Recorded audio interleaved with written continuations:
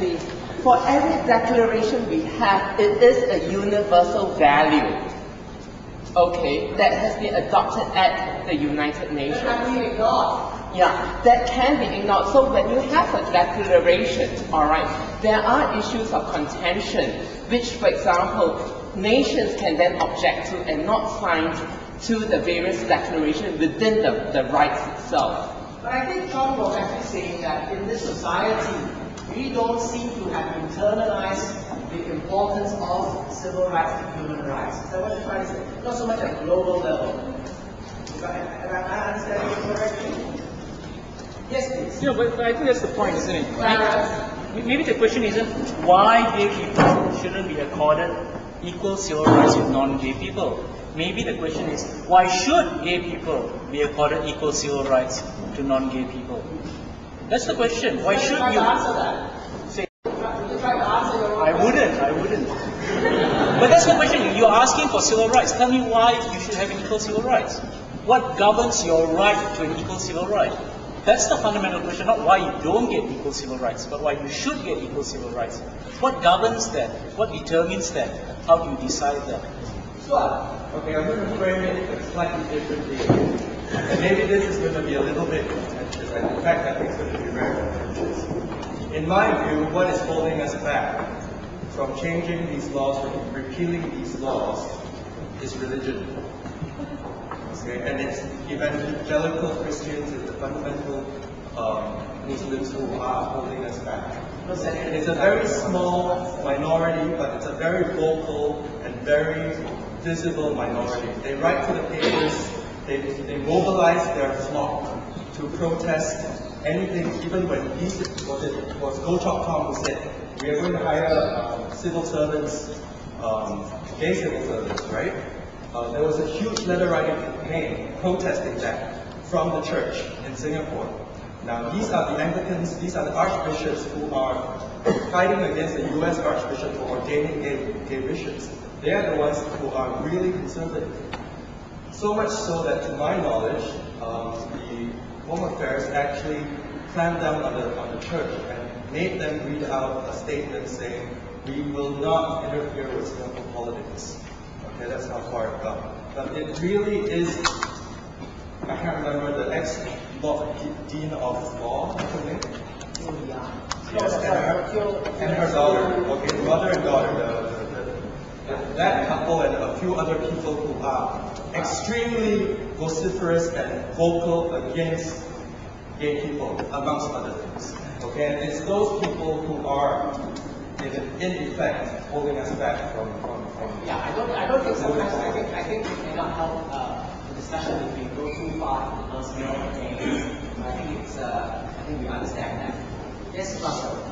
Yeah, let me add a new direction to this, all this talk about rights. And I think basically at the basic level of it, rights are things that are contended in a society, and it's inevitable that when you contend over rights, you must enter the political process, which is why you pose a question, what if the gay issue becomes an opposition issue?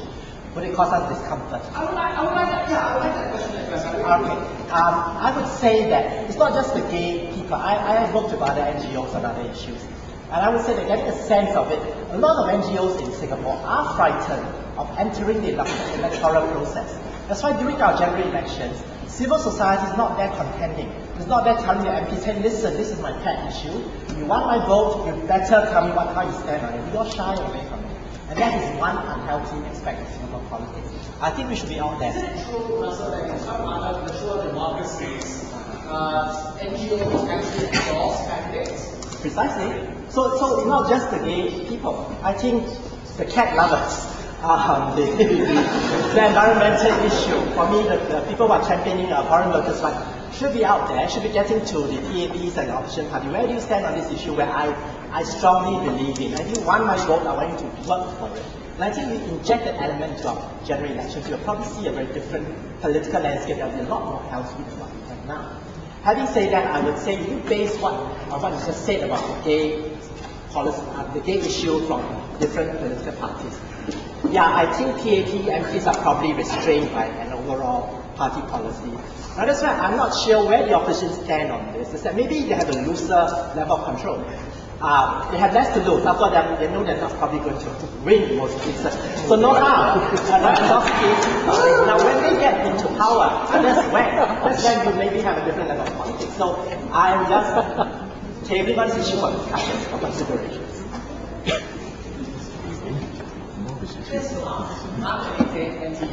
Yeah, I teach at NTU. With some of my colleagues and some of my students, we did a nationally representative survey of Singaporeans about their views about gays and lesbians and about media coverage, the appearance of gays and lesbians in the media.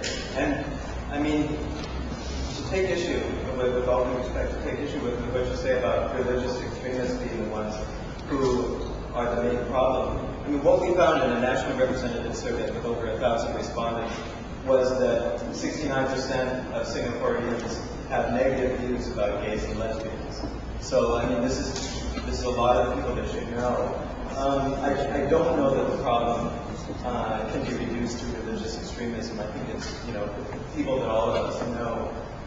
When I ask my students about these issues, I find that there is not a rights culture at all here. What people think is we have to let the rest of the society catch up. We have to wait till people approve of gay men and lesbians before they get granted their rights. It's not a rights culture where, okay, you're a minority, but still you have the right to do what you want. It's nothing like that. Even among some of my most articulate students, it's quite the opposite. It's like we have to wait till the old generation dies off.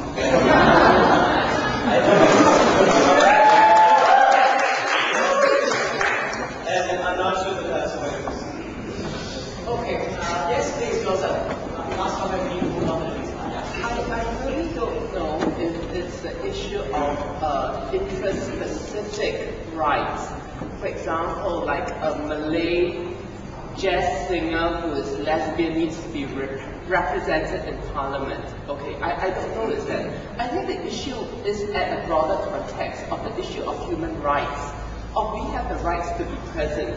And I think unless that issue, if one goes into specific human rights about specific issues, then all pockets of society need to be represented, and that may not be extremely practical, okay, looking at the situation. But so one has got to look at the lowest denominator, for example, as what is a person's rights to express himself, in this case in terms of sexual preference and in terms of human relationship and in terms of love.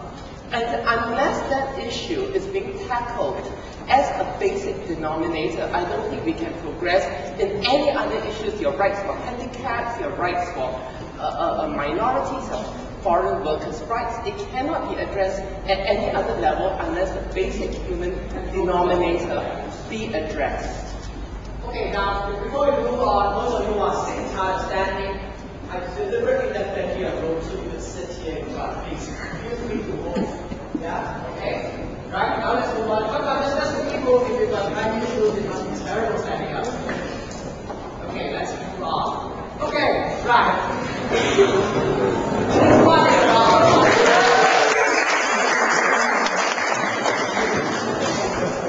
now, some of you may know, if you don't, you should. I run a website called joinwith.org. And it's been 10 years, coming to 10 years now. And it's a growing audience. And then suddenly, on the first, I think it was the 1st of May, I got all these SMSs and emails in my box, and it was like, flooding in, about a certain picture that I posted. And to me, it was not particularly a big deal because it's just a picture. And I was quite sure that a lot of people would have a similar picture because there were so many people there. Surely I was not the only one of them